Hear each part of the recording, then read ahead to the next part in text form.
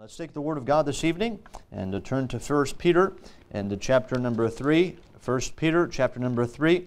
That's where we'll be starting. We began last week a new series entitled Armed with the Mind of Christ. Out of 1 Peter chapter 4 verse 1, where the Apostle Peter says, "For as much then as Christ hath suffered for us in the flesh, arm yourselves likewise with the same mind." It sounds like a command, doesn't it? Arm yourselves likewise with the mind of Christ. And so we began last week talking about the mind of Christ, and we're really laying down some, if you would, some foundational truths concerning the mind. And last week we talked about understanding the mind. We have a created mind.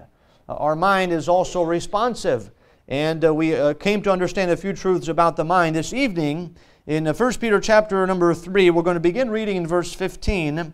And I want to speak this evening. It's something that is related to the mind, and I believe it's very important. As I was seeking direction there, we cannot escape the subject of the conscience if we're going to deal with the mind. What is the conscience? What is it? And we're going to deal with that tonight. 1 Peter chapter 3, notice verse number 15.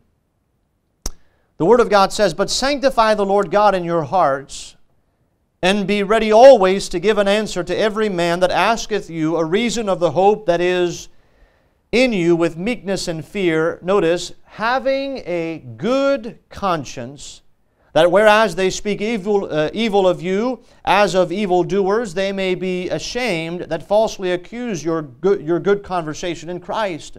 For it is better, if the will of God be so, that ye suffer for well-doing than for evil-doing. For Christ also hath once suffered for sins, the just for the unjust, that He might bring us to God, being put to death in the flesh, but quickened by the Spirit. By which also He went and preached unto the spirits in prison, which sometimes were disobedient, when once the long-suffering of God waited in the days of Noah, while the ark was a-preparing, wherein few, that is, 8 souls, were saved by water. The like figure whereunto even baptism doth also now save us, not the putting away of the filth of the flesh, but the answer of a good conscience toward God, by the resurrection of Jesus Christ, who is gone into heaven and is on the right hand of God, angels and authorities and powers being subject unto Him. And then we go into chapter 4, verse 1. "For as much then as Christ hath suffered for us in the flesh, arm yourselves likewise with the same mind. For he that hath suffered in the flesh hath ceased from sin, that he no longer should live the rest of his time in the flesh to the lust of men, but to the will of God." So we're speaking here on being armed with the mind of Christ. We come here to really two verses that are repeating here. Verse 16 says, "having a good conscience." And then in verse 21, the Bible speaks, notice, "a good conscience toward God." So this evening I want to preach a message entitled this, "A Good Conscience Toward God." When we deal with the mind, and as we dealt with last week with the mind, how all the thoughts that we have, and we saw that the mind was created, but also the mind is corrupt. That's why the Bible says that the heart of man is desperately wicked above all things. Who can know it? Now the Bible deals with the heart and the mind, and many times these are used interchangeably. The Bible talks about the thoughts of our hearts, and so those are connected. But I want us to also deal with the truth concerning the conscience, because the Bible deals a lot with the subject of the conscience, and it is an important subject. And so as we approach being armed with the mind of Christ, we have to approach this with this in mind, that God has created us special. We're different, as we saw last week, than animals, in that we have a conscience. Before we begin, the conscience is a gift from God. It is. He created us with a conscience. And it is something that is to be used for our benefit. And we're going to talk about that this evening. So first of all, as we consider a good conscience toward God, we see first of all the possession of a conscience. The possession of a conscience. Now in the passage we just read, the Bible is talking about a good conscience. A good conscience that's towards God. We also see the Apostle Paul speaks of a good conscience towards God and towards men. So as we deal with the subject of conscience, we see that every single person that is alive today possesses a conscience. Now let's go to Romans chapter 2, unless you think that that's just for those that are believers. That's not so. Romans chapter number 2. I want you to turn there with me if you would please. And look here as the Apostle Paul is writing to the church at Rome. He mentions here 2 verses. Speaking of the Gentiles and those that have rebelled against God, have chosen to, although they knew God, not to recognize Him as God. He continues in chapter 2 and verse 14. He says, "For when the Gentiles which have not the law do by nature the things contained in the law, these having not the law are a law unto themselves." Romans 2, notice verse 15. "Which show the work of the law written in their hearts," notice, "their conscience also bearing witness, and their thoughts the meanwhile accusing or else excusing one another." Notice the Bible talks about the law of God is written in the heart of every man, and the Bible says, their conscience also bearing witness. We have to come to the understanding that every single person has a conscience. And within this conscience is found the knowledge of the law of God. In chapter 1 of the book of Romans, he says that creation declares the fact that there is a God. But also he declares in chapter 2 the fact that we have a conscience. That we have a conscience declares that there is a God. That's why when we witness to people, we give them the law. I just was talking to Alex when I talked to him on Saturday. I said, "Alex, the fact is when you're, as you grew up and as you have children later on, and as I have children, the fact is you don't teach children how to do the wrong things. They do those things automatically. But guess what? When they lie, they know they're lying, and they know it's wrong. Why? Because they have a conscience. Conscience is a gift from God. Now, before we think that conscience is always good, do you ever heard of the follow your conscience? Don't follow your conscience. That's not what the conscience is there for. We'll come to an understanding of that. But we see that every child, young person and adult, has a conscience. A conscience, our conscience is a gift from God. We see first of all, as we think about the possession of a conscience, we see first of all its purpose. What's the purpose of a conscience? Well, let's go to Acts chapter number 24. Just a few pages there to your left. Acts comes before Romans, Acts 24. Notice verse number, read a few verses, verse number 14. The Bible says this, "But this I confess unto thee, that after the way which they call heresy, so worship I the God of my fathers, believing in all things which are written in the law and in the prophets, and have hope toward God, which they themselves also allow, that there shall be a resurrection of the dead, both of the just and the unjust, and herein do I exercise myself, to have always a conscience," notice, "void of offense toward God and toward men." Now the Apostle Paul says, this is what I exercise for. This is what I'm working for, to always have a conscience that is void of offense toward God and toward men. Think about it this way. The conscience has access to every single one of our thoughts. The conscience knows every single one of our thoughts. The conscience is, if you would, is what cries out against sin. That's the conscience. In other words, the law of God is written in our hearts, and what do? They accuse or excuse. Why? With their conscience. The conscience is what cries out and says, that is sin, that is wrong, stop. That's what the conscience is. Well, somebody put it this way, said the conscience is like a police officer that condemns. You remember in John chapter 1 verse 8, or chapter 8 verse 1 through 9, as the religious people bring a woman that was caught in the act of adultery to Jesus Christ, and they say, well, this is what the law says, and what do you say? And Jesus Christ basically told them, He said, well, you that is without sin, let him cast the first stone. And the Bible says in verse 9, and they which heard it, being convicted by their own conscience, went out one by one, beginning at the eldest even unto the last, and Jesus was left alone, and the woman standing in the midst. So the conscience was there convicting them and saying, you're a sinner. You've broken the law. You are a transgressor of the law. You bring this woman over here saying that she's transgressed the law, but the conscience was there to say, you are in sin. Their own conscience. You see, the conscience is to the mind what pain is to the body. Physical pain says something needs to be taken care of. I was thinking about Nick. He just hurt his finger. Now he comes in with a little bruise on his cheek.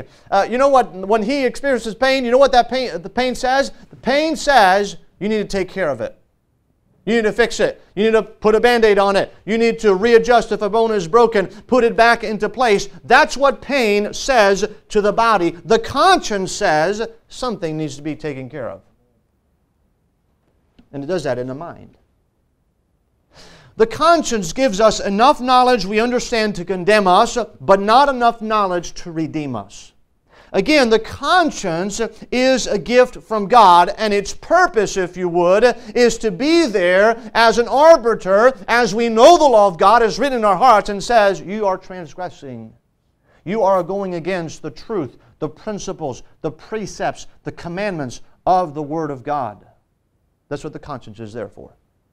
So we see its purpose, but number two, we see its power. Now, just touch on that. We'll come back to that in just a moment. But in Romans chapter 9, if you'd please turn there, the Apostle Paul is going to make a remarkable statement. Perhaps out of all the statements of the Word of God, it is, to me, from a man, the most perplexing statement. He says this in Romans chapter 9, verse 1. I say the truth in Christ, I lie not, my conscience also bearing me witness in the Holy Ghost. Now notice Paul says this. Before he's about to make this statement, he says, my conscience also bearing witness in the Holy Ghost. What's his statement? Verse 2. That I have great heaviness and continual sorrow in my heart, for I could wish that myself were accursed from Christ for my brethren, my kinsmen, according to the flesh. The Apostle Paul says this. If it meant the salvation of my brethren, I would go to hell. Now he says that after he just said, my conscience also bearing me witness. In other words, God knows, and I know that I speak the truth. My conscience is there to bear witness that I'm not lying. You see, the conscience is a powerful thing, isn't it? We're going to see that in just a moment. So we see that every single person possesses a conscience. We see the possession of a conscience, its purpose, and its power. But number two, we see the potential of our conscience. Now it comes in the idea today, and I've heard that even sometimes preachers say that, you're supposed to follow your conscience. Actually, no. Because the conscience has a potential for good, but it also has a potential for bad. You say, what do you mean by that? Well, as we think about the potential of our conscience, we see, first of all, the conscience, can be perverted and hardened. Let's go to Titus chapter 1, if you would please. Titus chapter number 1. We're going to flip here, go through different verses, because I want us to see at the potential of the conscience for bad. Let me stop and say this. God created man, and it's wonderful. Man's body is wonderful, but it can be corrupted, can it? The mind, as we looked at last week, the mind is a wonderful thing. Most people have over 10,000 thoughts every day. There's more knowledge in every person's mind than there is in the National Library in Washington. And you think about all those things. It is a great thing, but it can be corrupted.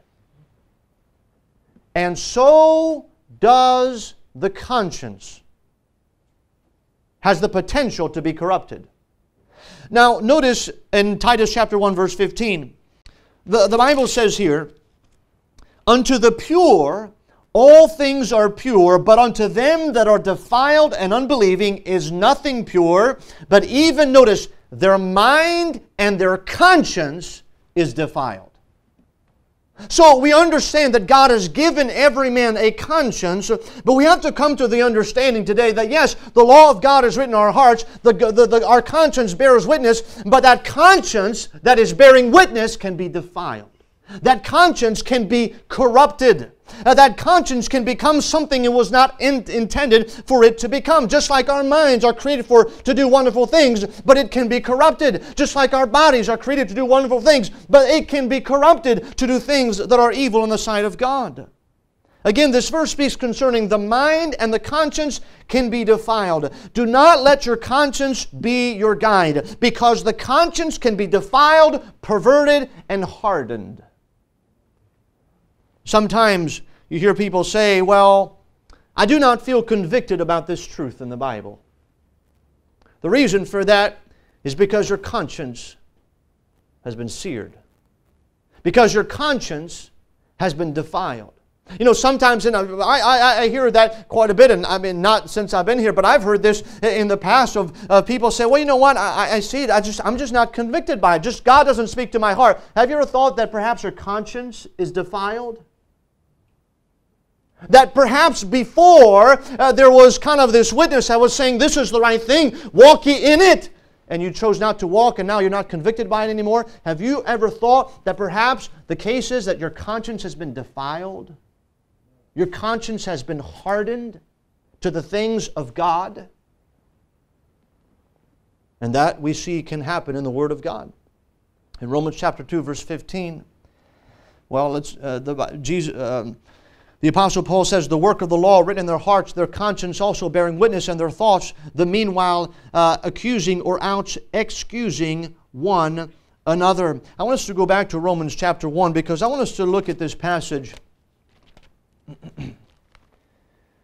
And we see a progression here in Romans chapter number 1. Notice in verse 18, Romans chapter 1, verse 18. The Bible says here, for the wrath of God is revealed from heaven against all ungodliness and unrighteousness of men who hold the truth in unrighteousness. Notice, men who hold the truth, that means they have it. But they hold the truth in unrighteousness. Verse 19, because that which may be known of God is manifest in them, for God hath showed it unto them. For the invisible things of Him from the creation of the world are clearly seen, being, notice, understood by the things that are made, even His eternal power and Godhead, so that they are without excuse.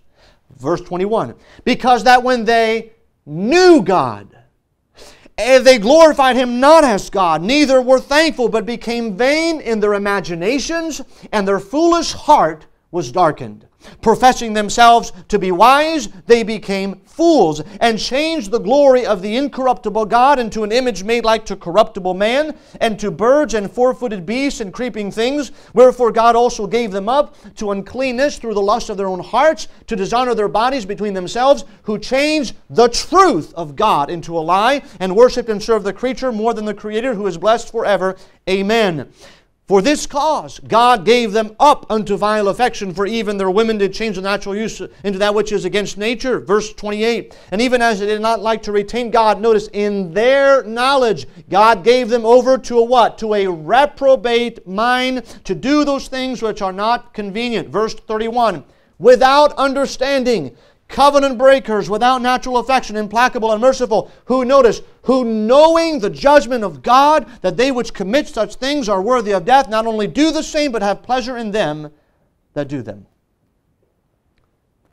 You see, the knowledge that they have in their mind, they chose to rebel against that knowledge. They hardened their hearts. And in chapter 2, in verse 5, he says, but after thy hardness and impenitent heart, treasures up into thyself wrath against the day of wrath, and the revelation of the righteous judgment of God. And then he goes on in verse 14 of chapter 2. For when the Gentiles which have not the law do by nature the things contained in the law, these having not the law are a law unto themselves, which show the work of the law written in their hearts, their conscience also bearing witness, their thoughts the meanwhile accusing or else excusing one another. So we see here that man is speaking of the world, and those that have rejected God have the knowledge of God in creation. They have the knowledge of God in their conscience, but they've hardened their hearts. They changed the truth that they knew into a lie. And they worshiped and served the creature more than the Creator, who is blessed forever. Amen. And therefore he says, look, they even have a conscience. They've hardened themselves against the creation and the conscience that God has given them. And therefore God had to give them over. What happens? Well, according to 1 Timothy chapter 4, the Bible describes, the Apostle Paul to Timothy this time, describes this. Now the Spirit speaketh expressly, that in the latter times some shall depart from the faith, giving heed to seducing spirits and doctrines of devils, speaking lies and hypocrisy, having their conscience seared with a hot iron. The word seared means to render insensitive. The imaginary would be when the skin is burned with a hot iron, it is void of feeling. Just like in old times when they used to steer the cows, they would, making sure that it was as hot as could be, and then they would sear it with a hot iron. They would mark the cows. And you know what happened? That would be painful, but from that moment on, that cow would have no feeling in that area that was burned. That's exactly what happens to the conscience.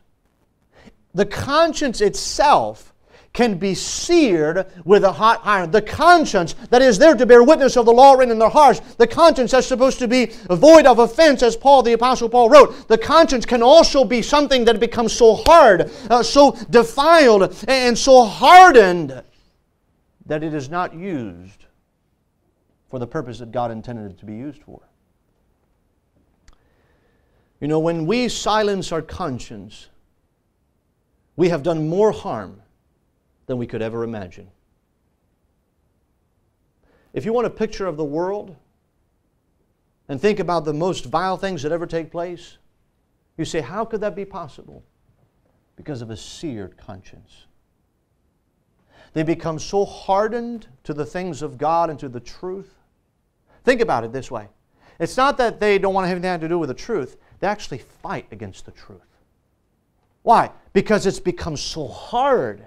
And now there's a hatred for something that they forsook, they left behind, something that they knew was the truth. So it's not just about denying the truth now, it's about attacking the truth itself. Why? Because they become so hardened to the things that they knew were true. You see, the potential of the conscience is that it can be perverted and hardened. That's why I don't say, well, follow your conscience, because then people say, well, I just don't feel convicted about that. That's not. Your conscience is guided by the Word of God. Remember what the Apostle Paul wrote? My conscience in the Holy Ghost. You see, the Holy Ghost is the He that guides us into all truth. Where's the truth found? It's found in the Word of God. You see, this is the manual for our lives, if you would, and the conscience is there to guide us. And if we say, well, I'm not convicted about this, and I just don't think I should follow this because I just feel convicted, you ought to think perhaps that your conscience has been defiled. But God can soften that and bring it back to a place where it can be used for good. To have a good conscience toward God and toward men. So we see the potential of our conscience. It can be perverted and hardened, but number two, it can be pure and holy. Let's go to 1 Timothy, if you would, 1 Timothy chapter 1. The Apostle Paul again writes to Timothy, and he had mentioned to Timothy that those that are false teachers that follow after their own perverse ways have their conscience seared with a hot iron, but he writes to Timothy and encourages him to have a good conscience, a holy, a pure conscience. 1 Timothy 1:5. He says, when I call to remembrance the unfeigned faith that is in thee, which dwelt first in thy grandmother Lois and thy mother Eunice, I am persuaded that in thee also. Actually, that's 2 Timothy. Did I say 1 Timothy or 2? I said first. I was reading second. All right. I got to go back to first now. Verse number 5. Notice. Now the end of the commandment is charity out of pure heart, and of a good conscience, and of faith unfeigned. He speaks to Timothy, notice, about a good conscience. If you go to chapter 3 and verse 9, he refers to the conscience again. He says this to Timothy, holding the mystery of the faith in a pure conscience. In 2 Timothy chapter 1, in his second letter to Timothy in verse 3, he says, I thank God whom I serve from my forefathers with pure conscience, that without ceasing I have remembrance of thee in my prayers night and day. Notice he talks about with a pure conscience. So we see in the Word of God that it is possible for the conscience to be hardened, to be defiled, to be seared, to become so hardened. But also we see the opposite end of the spectrum, if you would, where the conscience can be pure. That's why it is not the conscience that's our guide, it's the Word of God that's our guide. You see, we even have to examine our own conscience, whether it is defiled or whether it is pure. You see, as we think about being armed with the mind of Christ and having the victory in our mind, we have to bring in the conscience factor, and the conscience is there to be a help to us, but we have to make sure that the conscience is pure. Now, within the conscience, we could speak of many things, but we see as we continue in the subject here, not only the possession of a conscience, the potential of our conscience, but thirdly, the peace of a pure conscience. In Romans chapter 13, and verse 1 through 5, the Apostle Paul says, "Let every soul be subject to the higher powers, for there is no power but of God. The powers that be are ordained of God. Whosoever therefore resisteth the power, resisteth the ordinance of God. And they that resist shall receive to themselves damnation, for rulers are not a terror to good works, but to the evil. Wilt thou then not be afraid of the power? Do that which is good, and thou shalt have praise of the same, for he is the minister of God to thee for good. But if thou do that which is evil, be afraid, for he beareth not the sword in vain, for he is a minister of God, a revenger to execute wrath upon him that doeth evil. Wherefore ye must needs be subject, not only for wrath, but also for conscience sake." You see what he says here? The Apostle Paul says, look, you need to be subject to the higher powers because they're ordained of God. God is in control of those things, and therefore you need to fear the higher power. Now, this is something I'm instructed you to do, and this is a commandment for you as a believer. He says, wherefore we must needs be subject, not only for wrath. In other words, don't just do what I tell you to do because you're afraid of the wrath of God. Do what I tell you to do also for conscience sake. Do you want to learn to live with yourself? Do you want to go home at night and lay your head on the pillow at night and have a conscience that is void of offense, a conscience that is clear before God and before men? So there's nothing in your life that's between you and God. Because you see, we live in our lives as in front of people, and people don't know, but the fact is we have to live with the own things that motivate our own soul, the things that motivate us, even the things that maybe we could do the right things, but we do it for the wrong reason. The conscience is there to bear witness. Can we live with our conscience? Hebrews chapter 13, verse 18, "Pray for us," he says, "for we trust we have a good conscience, in all things willing to live honestly." You see, that was a prayer request. He says, pray for us. For we trust. Why? Because we have a desire to have a good conscience. We want to be at peace. In 1 Peter chapter 3, verse 15, the passage which began, the Apostle Peter says, "But sanctify the Lord God in your hearts, and be ready always to give an answer to every man that asketh you a reason of the hope that is within you with meekness and fear, having a good conscience."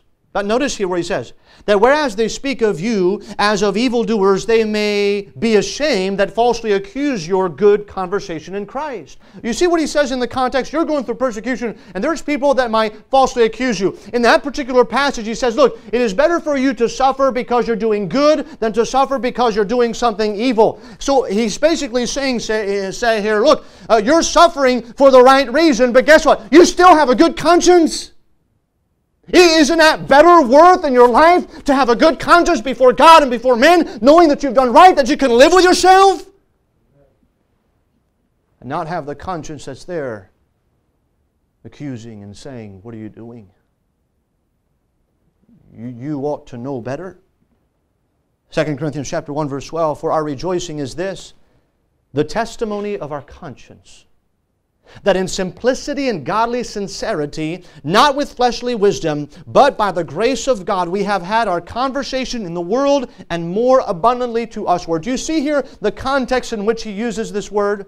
He says, "For our rejoicing is this." This is what causes us to rejoice. Notice, do we want to rejoice tonight?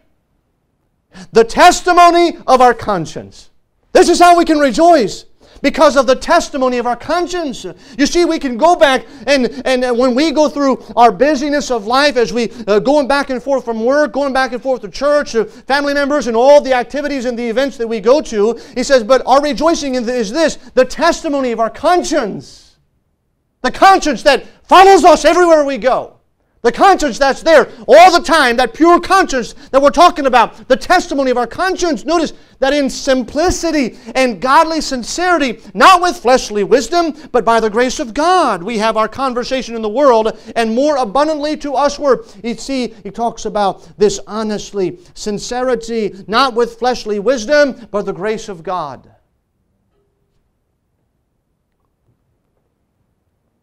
You see, why is the world miserable? You think about looking at all those faces and the broken families and the broken heart and the people whose lives have been destroyed. Doesn't it occur to you that sometimes you look at these people and there's like a blankness there? There's no joy, no happiness. And they live in sin, and they know they're living in sin, and they want to stay there. And you say, it doesn't feel right. Why? Because of their conscience. The testimony of their conscience. You see, we're dealing with the subject of the mind. But the conscience is really there as a God really equips us, if you would, with that conscience to help us to get to the place where when nobody else is there, when nobody else sees, when nobody else knows, God gives us a witness. Someone to testify of our lives that nobody else knows. And that's the conscience. The conscience is there when we're by ourselves in the quietness and nothing is going on. The conscience is there to bring forth a testimony and say, did you do things out of sincerity? Or was it the wisdom of the world? You see, the conscience is there as a testimony. You know, think so many times in our lives we, I'm sure, go through things, and we have to be sensitive, and I know the Holy Spirit of God is there. He guides us. He convicts us. I understand that.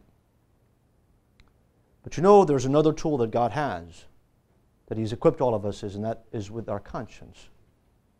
We don't only have the Holy Spirit that convicts us, but we also have a conscience that's there. When perhaps when we've kind of shunned the Holy Spirit of God, when we kind of say, well, I don't want to live yielded to the Spirit of God, I want to live my own life, there's another layer, if you would, where God has the conscience and there to bring forth a witness. And I think all throughout my life you can see points, no doubt the Holy Spirit works, but where the conscience says, what are you doing? What are you doing? Why are you wasting your time? Why are you doing this? Is that really important? Conscience bearing witness. Where you do something for the praise of men. And the conscience says, is that sincere? Is that sincere? Is that righteous? Is that holy? Do you have a good conscience toward God and toward men? Because we can't hide anything from God. We could hide things from men, but the Apostle Paul makes sure to clear. He says, look, my conscience is void of offense toward God and toward men. You see, even though someone may accuse me of something that I've done that's not true, my conscience bears witness. My conscience knows. You see, that's an encouraging thing, isn't it? Perhaps when you're falling, can you imagine Joseph? When he lived his entire life, a holy life, a righteous life, even in the moment where nobody would have caught him, he could have hid his sin, he chose to run away from this woman that wanted to commit adultery with him. And guess what? And you say, well, wow, that was a bold decision. And perhaps this woman, as you think about the behavior that she wanted to do, she did that thing, but guess what? Then she lied about it. But then she had to live with herself, saying that I am the one who did that, and then I am the one who lied about it, and I am the one who caused this man who was innocent to go to jail. She has to live with her conscience. But Joseph on the other side, who's been falsely accused, guess what? That night, he can lay his head on the pillow at night saying, my conscience is clear. The testimony of my conscience is that I'm void of offense. I have done nothing wrong. So let me ask you this evening. Is your conscience bearing witness? Are you void of offense toward God and toward men? The conscience is bearing witness.